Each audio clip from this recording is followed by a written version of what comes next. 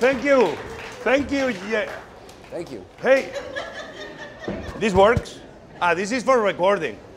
All right. Hello. So, this works?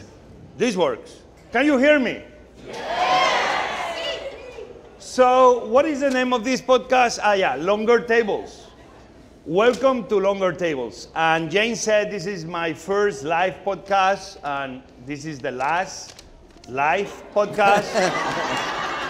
I can't believe how many people are here to watch a podcast. This is a little surreal. I think they have food and drinks after. Well, I was going to say, they must promise food and drink. I see you have some wine there. You're very smart. Yes. Okay, there you go. So, I guess I have to say, I am José Andrés, and welcome to Longer Tables. So, I don't know what they promised Anderson to be here with me, but it had to be something very big, like a big paella pan or something. It was just the honor of being in your company. Oh, yes. It's true. Or the pleasure, I should say. So at Longer Tables, Anderson, By the way, this is the first time I've seen you, and you haven't been like, I don't know, like running in front of a huge pot of paella in like Puerto Rico or in Ukraine, or you're not like getting into an armored vehicle to go somewhere, or, yeah. I feel like, where have you just come from and where are you heading off to tonight? So this podcast became Longer Tables by Anderson. Sorry. All right, got it. I want to learn from you, but I came from Washington, D.C. Okay. And you know what happens now when I go somewhere and I tell people, I tweet, I am here, whatever. Next question is, what happened? I'm like, I'm on vacation, I'm playing golf. I've had that as well, where I'll get on a plane and literally people's faces will drop because they're like, what is happening in the place we are flying to?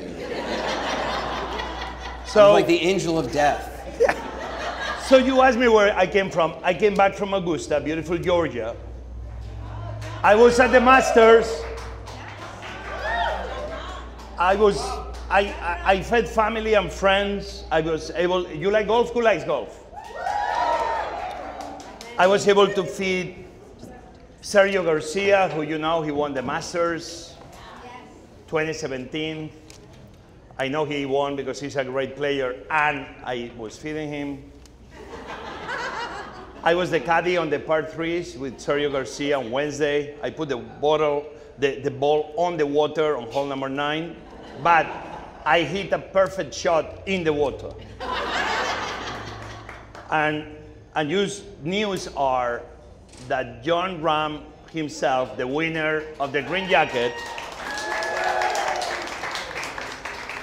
before he won it, they asked him, what will happen if you win the Masters? And he said, I don't know what will happen, but I know one thing for certain, that Chef José Andrés will help me make the Champions Dinner menu the year after. So that's where I came from. Nice. So now, let's just talk about what I came from. By the way, when you were talking about sports, I went to the special place in my head where I know nothing about sports and I can't even pretend to be interested, so I just go to a special place when straight people talk about sports around me. Okay, so you don't know what is sports, and ladies and gentlemen, this is probably the first guest that I have, that I consider him a friend, but I don't know if you know.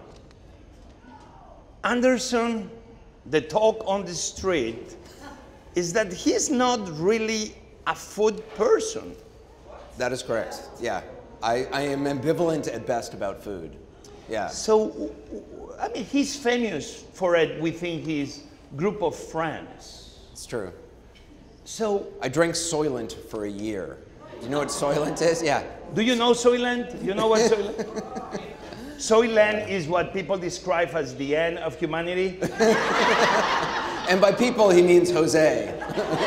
When we will be used, I don't know, like in bed, not moving because the planet will be, I don't know, and we will be with a tube of Soylent through our noses, ears, veins, and mouth. It sounds like a dream to me. If only it was that. So, the truth is that one of the first times I spent a lot of time with him, I was very lucky. He was doing a profile on me, about me and my team on 60 Minutes. And I can testify that I gave him a liquid olive, which is something sounds very strange, but is delicious. But it took a lot of convincing from their producers to make him eat it. I'd never actually had an olive before. Yeah. So he ate his first olive with José Andrés. And I can testify that maybe his first gin and tonic also was with me because he was a little bit tipsy. Yes, that is true. And I didn't know that this was vodka either, but... and this, I think, was the beginning of the world famous New Year's Eve special on CNN, yes. Where, you know, you understand why they didn't allow more alcohol. But let's go deep. Why? Because I think it's important for me to know, now moving into serious. What was your childhood like? What kind of food was happening? Why you became this kind of fussy So in my eater? house, we didn't, I mean, this is gonna sound insane. There wasn't actually food in the house. We had, as I recall it, there was Carr's water biscuits in case somebody dropped by and had pate. And there was aquavit in the freezer, and that was it. And my mom would constantly say to me, like, you're so thin, and I would say, because there's actually no food in our house. And when there was food, it would be like I remember, my mom didn't cook. You might be surprised to learn. My mom was this wonderful person, but cooking was not top of her list. But she did claim to make a great spaghetti sauce.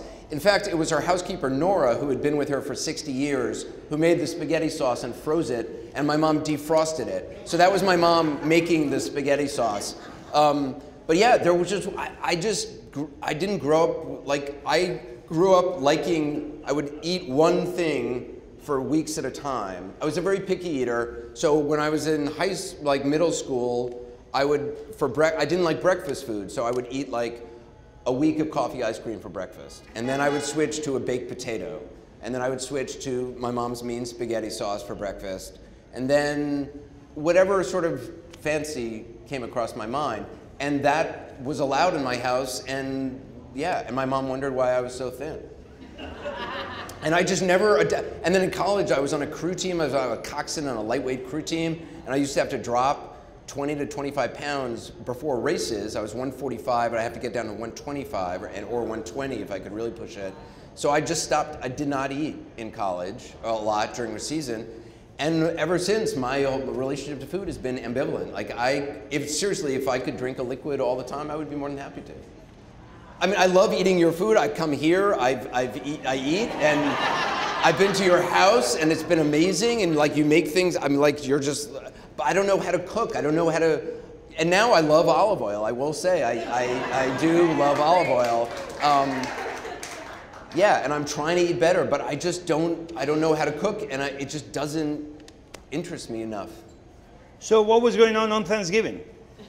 We would go to somebody's house who had food. We would have, and I remember going to friends' houses, who I grew up with, and I just thought it was always so exotic to me because I would go to their house, and I remember I went in college. I went to this kid's house, Mike Kavanaugh, I went to his mom's house on Long Island, and he had his mom on their kitchen counter had like a clear, round plastic thing that had donuts in it. And I thought this was the most exotic, amazing thing, and you could just pick one up and take it and eat it. And for the first 15... Hold on, you said that the donuts was exotic? Yes, that it was just there and available, and she knew everything about Mike's life and who his friends were, and I loved it for the first 15 minutes. I was like, this is incredible, I love this.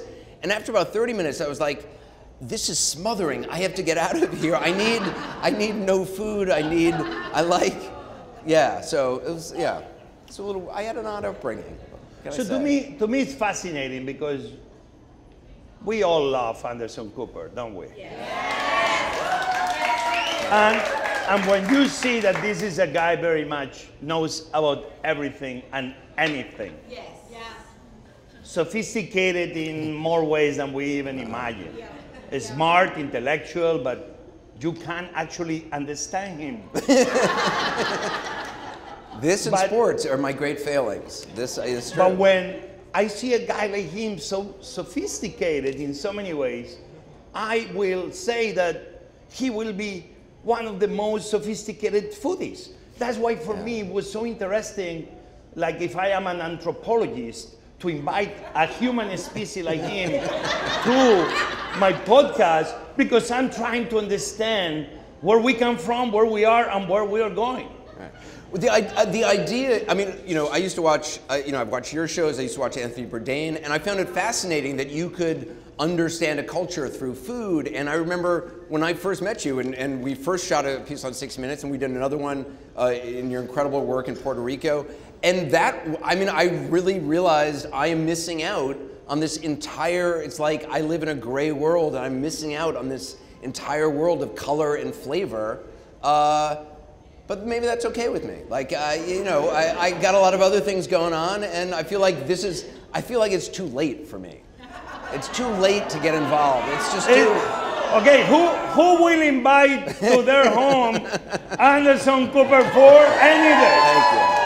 Okay, all of New York, all of America, you have an open invitation. Yeah, thank you. So, can you tell us about... But like Thanksgiving meal, you asked. I love Thanksgiving meal. So we would go to vacation, for Thanksgiving, we would go to people's houses.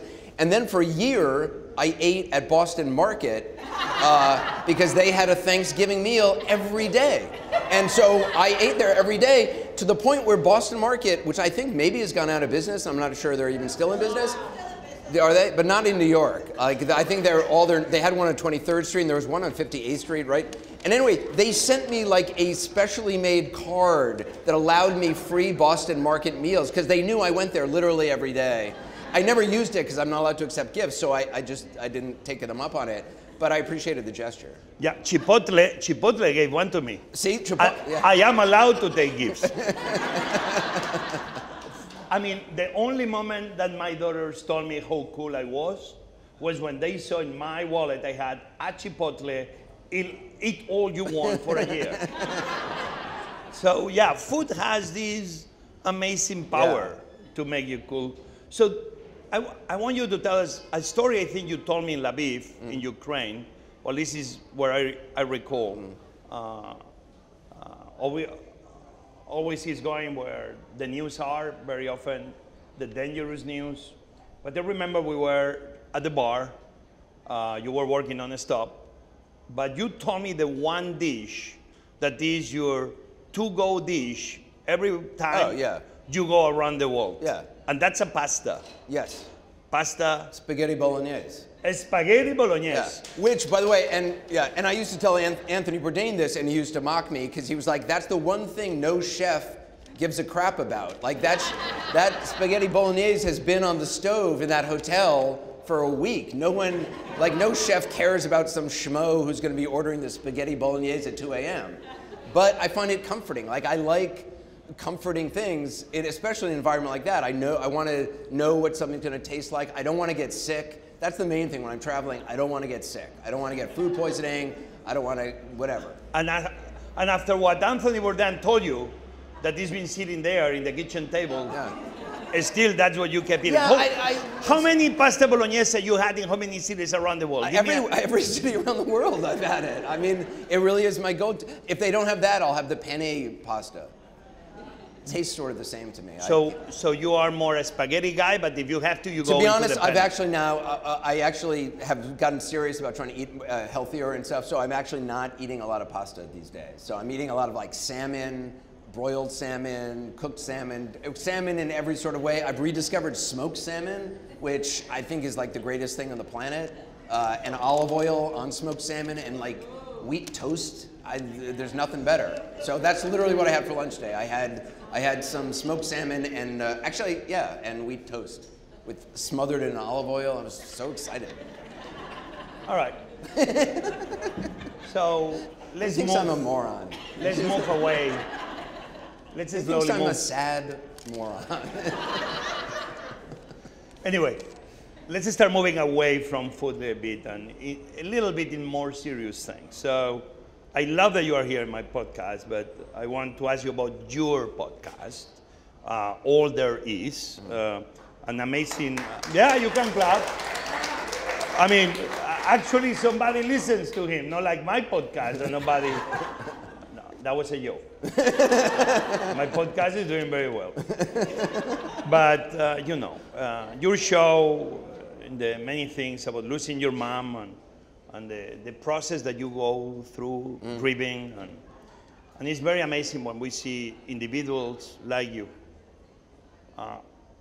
opening themselves in the way you are opening yourselves. Because makes many of us, in a way, understand that we are not the only ones going through different processes in their relationships with loved ones. I had a hard time relation with my mom, a woman I own much in who I am, a woman that showed me love for others and for cooking. What was her name? But Marisa. She was a nurse, but I always had a huge, difficult relationship. One of the reasons I always left home early, and I was in the world trying to find a way to belong away from my home, in part was this love. Difficult, I will not say hate, but difficult relationship with my mom. But I want to know, how did making this show and talking to other people shape the way you personally understand grief now?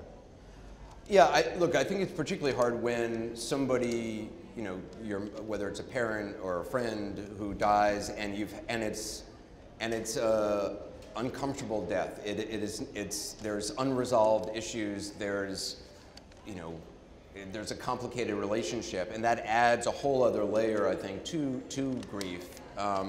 For me, grief was not something I didn't talk about. My dad died when I was 10 years old. It was an event that completely shaked my foundations and completely altered the trajectory of my life. My brother Carter died 11 years later by suicide in front of my mom, and he killed himself in front of my mom right before my senior year of college. And and then my mom died 4 years ago.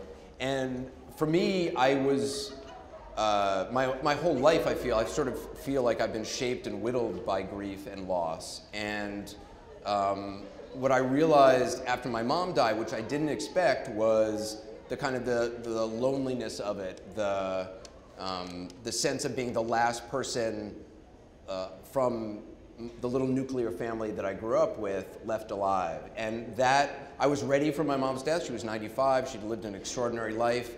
There was, unlike with your mom, there was, we had a complicated relationship, but I was often in a parental role, giving her advice, like dating advice, and totally inappropriately, I'd be like, Mom, he's gay. Which when you're 11, it's a little weird. But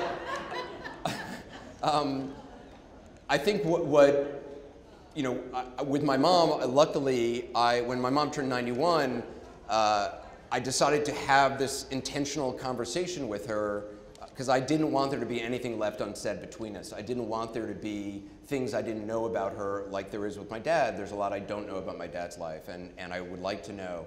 And so we spent a year having a conversation over email, and it's one of the great blessings of my life that we did that, because when she did die, we had the most extraordinary 2 weeks together before she died, and I was by her side, and we laughed, and I discovered I always wondered where I have this weird giggle from, and I discovered, I only discovered afterward because I was recording the conversations we were having in the last week of her life, and when I listened to it later, I realized we were laughing so much, and it was the first time I realized we have the exact same giggle. It sounds like a chicken being strangled, but literally it's the exact same, and I can't believe I never knew that. So I discovered things about her even in the last week of her life. What I didn't expect, though, is the sense of loneliness that I would feel after it. I thought I was ready, but I didn't realize when you're the last person from the family you grew up with, the last person who, you know, there's no one alive who knew me as a child, who knew the little boy that I was. And in this podcast and talking to, I started going through my mom's stuff, which was also going through my dad's stuff and my brother's stuff, because it had all been packed away and no one had ever gone through it. I found myself recording.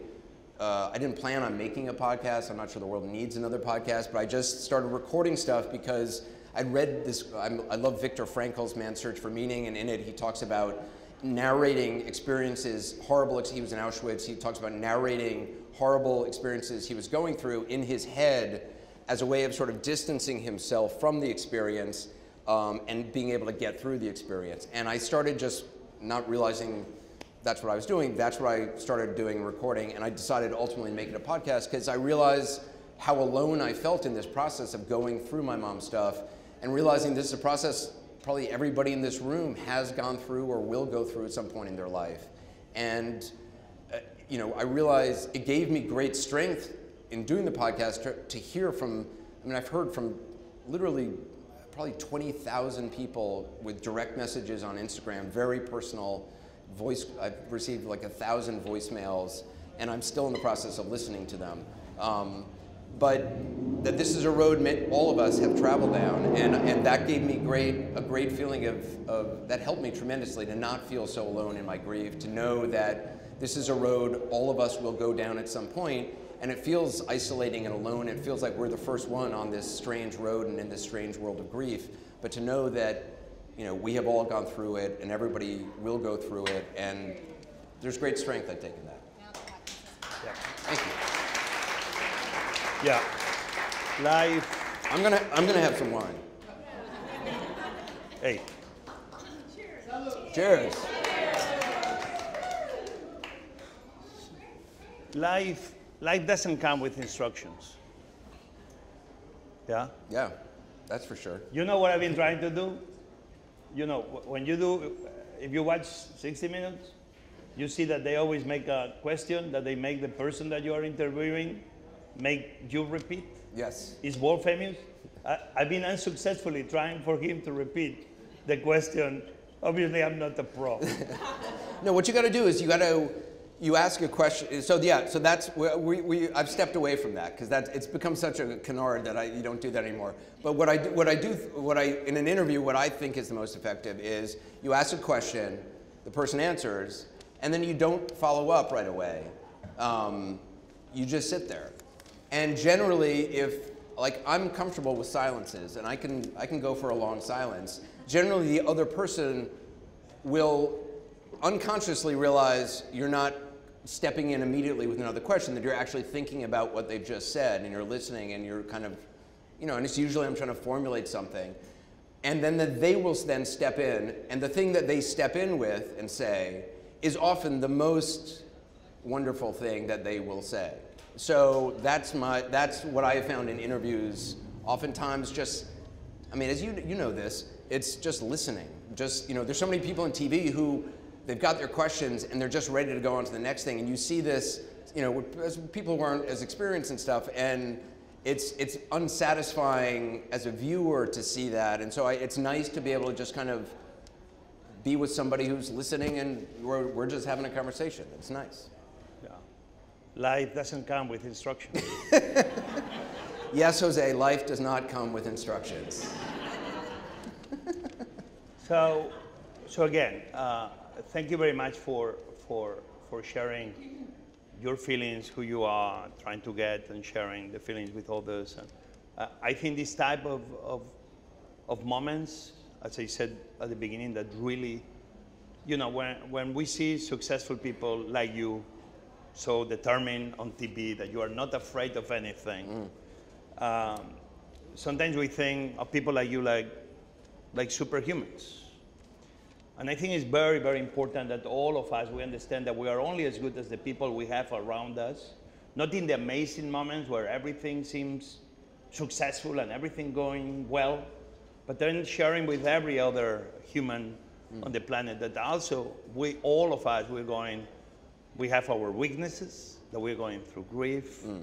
And I do believe it's something like I miss sometimes. Yeah. That seems we are all created in this way that we need to be showing how strong we are, how successful we are, how happy we are at all the time. That becomes stressful. Yeah. That seems you can never have or feel a failure, that everything has to be perfection. And I do believe we need to show more of the imperfections that our lives go through.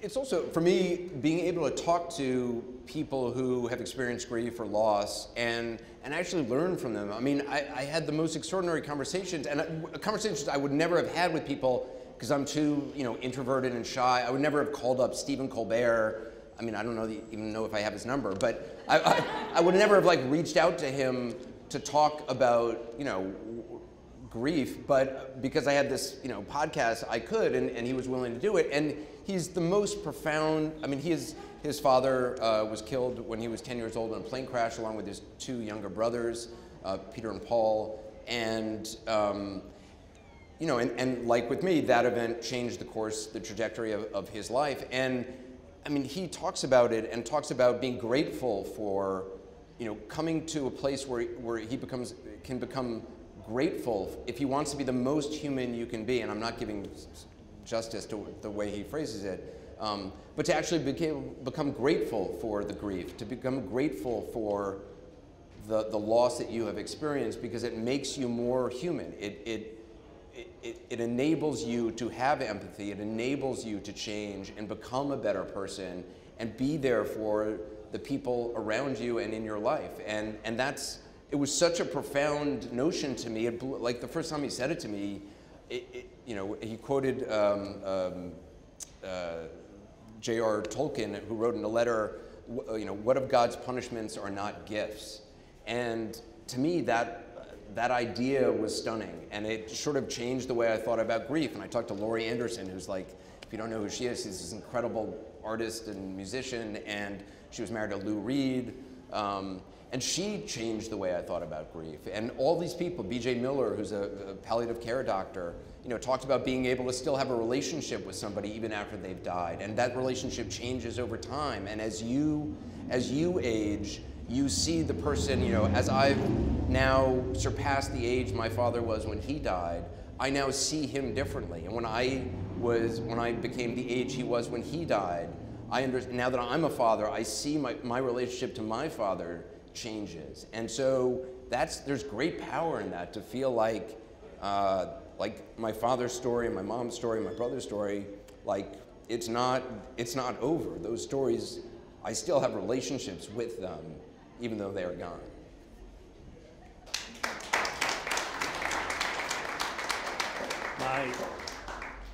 When my mom passed away, she was in northern part of Spain, near where my younger brother lives, outside Bilbao. And I didn't see it coming. And I had a lot of open conversations with her I never had. And one of the most successful dishes I have in my restaurants is croquetas. Croquetas is what my mom always made for my brothers and I.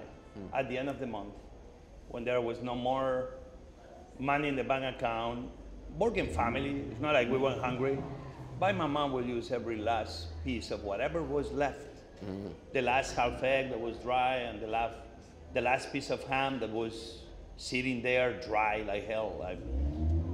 And she will get whatever was left, and she will make croquetas. I remember the first thing I did as a way to go through, I would say, my own grief, was eating the croquetas and think about the amazing moments watching her make the croquetas and making fun that she will add anything there that was left over, and how she never made the same recipe twice. That's what kind of helped me go through it, cope with this unfinished business I had with my mom, by me being away and being away from her kind of on purpose, because I needed oxygen in my own life. But food is, in a way, what got me reconnected with her. Even was too late, maybe, to solve a lot of the issues I had personally with her. But I realized that at the end I was only going to concentrate in those amazing moments we had, often in the kitchen, just feeding my brothers and my father where my mother was. Without being a woman that liked to cook, I never saw her happier than in the kitchen, cooking for my brothers and my father and I. And this was a way for me to cope with grief. It's so interesting to me, the cycles that we all repeat, that, you know, we think we are, you know, we all think we're the first to do stuff. We all think we're the first to go through some experience, and we all think we're the first to have this, you know, feeling of loss or whatever it is, or to have some work obstacle. And to me, the realization that, you know, we're all living in the apartments of dead people. We're all living in the homes of people. There are people who lived in the rooms that you live in, people you don't know anything about their lives. They were in your rooms before. And there have been generations of people, probably depending how new your building is, but, you know, there have been generations of people who have lived in your apartment. And they've went through the exact same stuff that you probably are going through, different permutations of it, different times. Maybe they're wearing fedoras back in the 20s or whatever. But I see that in, you know, I look at now my mom in a different way. And I read something just last night that my mom had said about me, and I'd forgotten that she said it. And I realized how similar she and I were. And when she was alive, I looked at her as this like fantastic space alien whose like rocket ship had crash landed here, and my job was to like help her find an apartment to live in and give her advice. But now I realize how similar we were in so many ways, which at the time when she was alive, I was so focused on sort of dealing with her, I didn't really recognize like how much we were the same person in so many ways. So I think it's interesting, the cycles that, you know, that's the dish that you remember most from your mom. Even subconsciously, you didn't realize that. Well, thank you for sharing these stories with us, but I want to make sure you know that if the alien spaceship crash on Earth, it's because it's other spaceships out there, and they are the ones that put Soylent into Earth so they can overfeed us, and then when we are all overfed, one day they will start recollecting some of us one by one so they can feed their people in the planets they come from. I do remember my mom, the other dish I remember having for dinner, we would eat dinner on tray. After my dad died, a lot of things changed, and we started watching the news and eating dinner on trays, watching the news. That's what we did. Nora would like leave stuff in the freezer, my mom would defrost it, and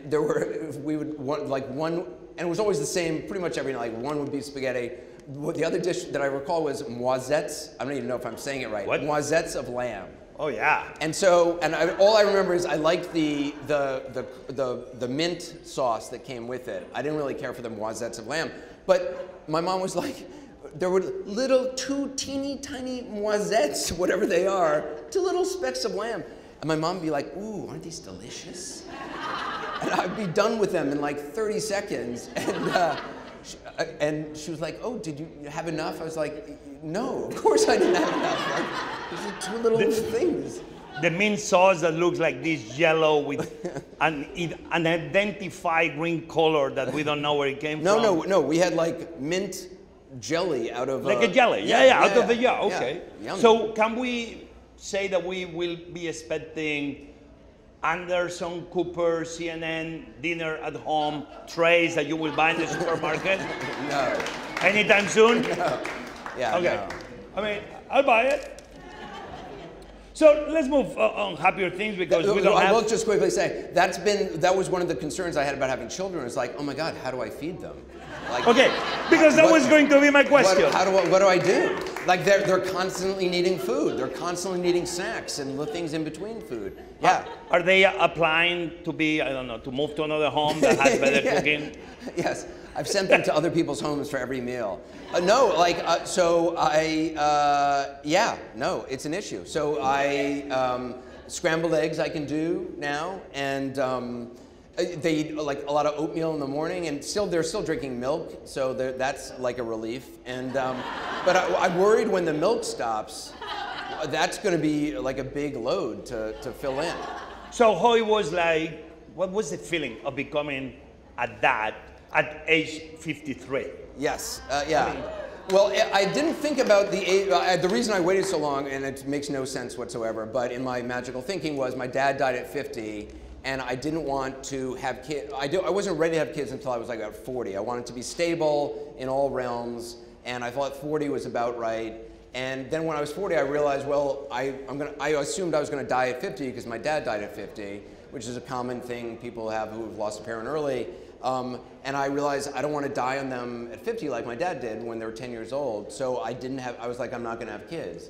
And then I hit 51, and literally the day I hit 51, I went to the doctor, and I told him, like, you know, I didn't have kids because I thought I was going to die this past year. And he looked at me like, you're just insane. And he was like, you know, I think you'll live to, you know, you could probably make it to the mid-70s. You know, I'd say that's a safe bet. I was like, oh, okay. So then I was like, okay, I'll have kids. So that's, I mean, it makes no sense that I waited, but it's the greatest, it's the greatest, I mean, I can't believe I waited so long. I wish I'd done it earlier. They're the greatest joys. Wyatt turns 3 April 27th, and Sebastian turned 1 on February 7th. He just started walking. And yeah, it's the most magical, extraordinary experience. And it's, yeah, I mean, all the cliches are true, and it puts everything in perspective, but it's truly the greatest joy I could possibly imagine. And it makes me feel, they look so much like my mom and my brother, and they have my dad's eyes, and it's just, it's incredible. It's really incredible. And do they know that they have an uncle that knows how to cook very well? I've started dropping hints that they have yes, an uncle who could help them out. Well, when I was a kid, I'll tell you, when I was a kid, my dad died, and I dreamt for a long time of, I wanted to have, I felt my mom was amazing, but she wasn't the most sort of practical person, as you might imagine. And I was sort of the practical one. And I had a dream of having a board of directors. I'd read that companies have boards of directors. I was 11. And I was like, I would like to have a board of directors that maybe every 2 weeks or once a month, I would go to their office and I would consult with, like, how do you pay taxes? How do I get a job? And all this stuff. And I wanted somebody who was like good at real estate and good at like finding a job. And so, yeah, so so now with my kids, I'm creating like a circle of friends, and you are part of it, who I want to have in their lives, so that they always know that if something does happen to me, they always know that there is the support out there, and there are people who love them. It's a nice concept to think like every one of us, we have to have a board of directors, friends and family that when we don't know all the answers, because we don't have all the answers to life, we can go to them and get their feedback. I think this is a very important concept. So here you have a new podcast on the making. Yeah, the board of directors, that's what it's called? Okay. Because you're not busy. Yeah, you're not busy. Sure, you have use a new TV show, the whole story. You maybe just launching this weekend, if I'm right. Yes, yeah. It's an hour-long documentary series on CNN. It's on Sunday nights at 8 o'clock, and it's sort of the best of CNN correspondents and anchors around the globe, finding stories they're really passionate about and giving them an hour to. So we just had Nick Payton-Walsh, who spent about a week or so with a camera team crossing the Darien Gap, which is a 66-mile stretch of jungle between Colombia and Panama that migrants who are coming from South America, it's the only land route from South America to Central America. So if you're coming north, you have to make it through the Darien Gap. And it's this extraordinarily dangerous and difficult 66-mile stretch of road that thousands, tens of thousands of people are with families and children are marching on. And so Nick took this journey along the road. So that's the first episode. How often do you pick the theme on 60 Minutes or on this new show? Or when do you call the producers and says, I specifically am very interested on this issue? Yeah, I think a lot. I mean, I think especially with 60 Minutes. I mean, to be able, I started working with 60 Minutes, I think maybe in 2006 or 2007, I started with 62, and I grew up watching 60 Minutes. It is without a doubt the best magazine show in television. It's got the most extraordinary history, and it remains as relevant as it has ever been. And it is, I mean, I cannot believe every day that I'm able to work there. I do 10 stories a year for 60 Minutes. And a lot of, you know, some of them are, I have a great team of producers I'm able to work with, or the exec producer Bill Owens has ideas, or the producers do, or there are things, people I come across. You know, I came across something that Rick Rubin had written a while ago and suggested we do a Rick Rubin. Rick Rubin is this just extraordinary record producer, just about every major artist. He sort of helped Johnny Cash like find his love of music again and created some of the best Johnny Cash albums. But he's worked with everybody, and so that was one I did recently that I just loved. I was just in Cambodia doing a shoot, and it's extraordinary that I, you know, can pick from any story and be able to go and do it for 60 minutes. The most incredible thing in my life. So this is going to be the last question, but what I wanted to know from him, the most fascinating story I've ever seen Anderson doing, where he was the food himself. I don't know if you remember, but this man went to the most difficult, dangerous place on earth in South Africa, and he went with a shark whisperer, and out of a cage in the open, he scuba dived with white sharks.